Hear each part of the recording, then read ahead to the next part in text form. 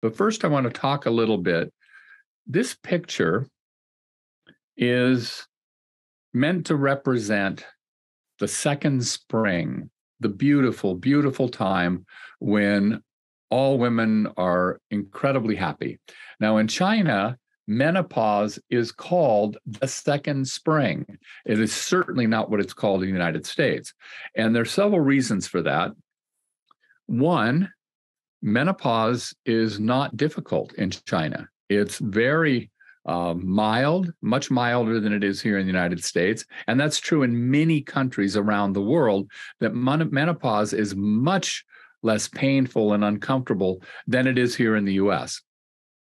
Part of that reason in China is that women retire younger, so they're not working at stressful jobs, which they should not be doing as they get older, because it takes more and more adrenal hormone release, which actually puts them in much greater danger.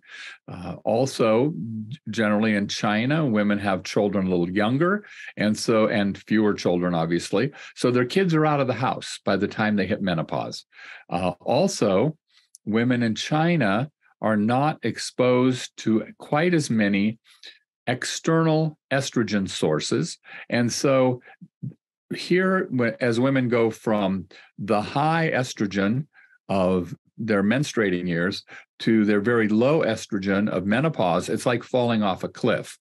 Well, in China, that cliff isn't as high, so it's not as frightening for women. Plus, they don't have the stresses of work, which is a huge, or stresses of anything really, which is a huge cause of menopausal symptoms. And then again, not having kids that are going to create more stress. So it's just a much, much easier transition.